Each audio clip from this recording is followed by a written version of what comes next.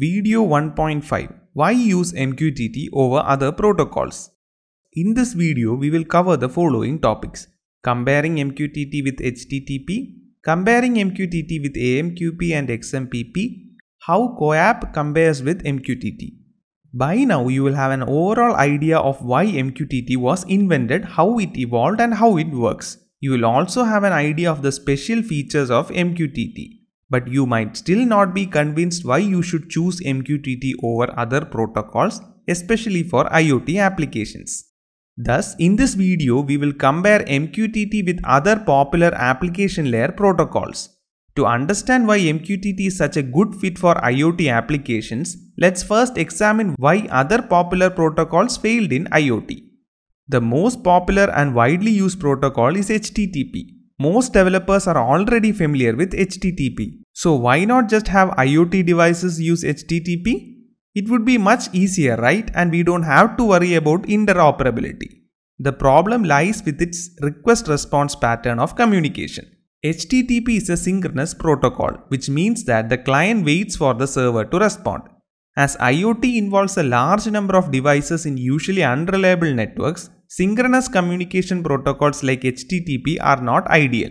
Moreover, MQTT allows the persistent connections that can save significant resources over HTTP. This is most relevant if you are using any encryption, as the persistence of connections means that you don't have to resend authentication keys again and again. On top of security, MQTT offers a very simple way of implementing encryption, authentication and access control due to the presence of a broker. Furthermore, HTTP doesn't offer any quality of service levels. MQTT, on the other hand, provides 3 quality of service levels, ensuring that data is sent reliably. It's especially useful as MQTT is used in situations where your connection may be intermittent or otherwise unreliable.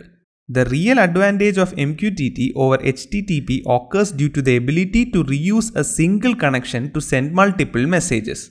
All this is thanks to the client decoupling nature of an MQTT network. Another close contender to MQTT is an asynchronous protocol called AMQP. But this is specifically used in high-performance computation with reliability and interoperability in enterprise applications. It has a rich feature set, but it is not suitable for resource-constrained IoT applications.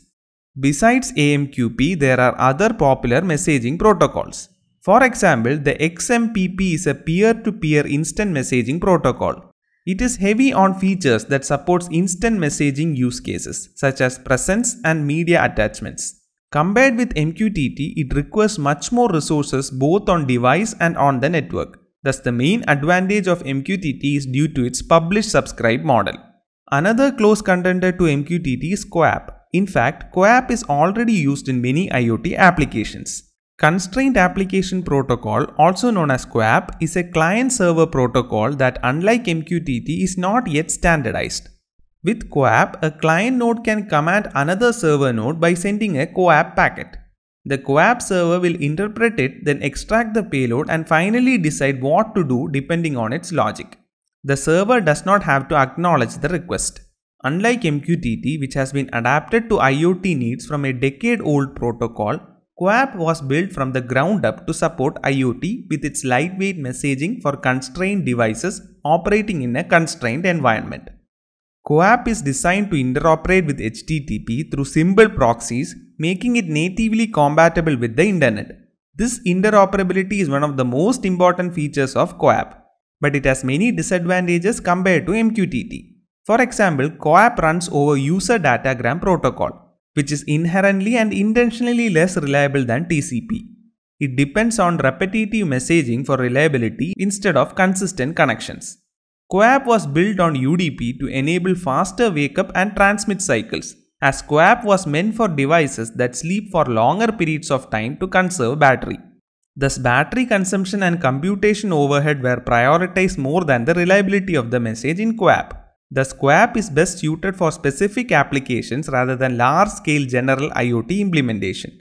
Moreover, MQTT being a more mature and scalable standard, it's easier for developers to get an MQTT network up and running very quickly than a similar network using COAP.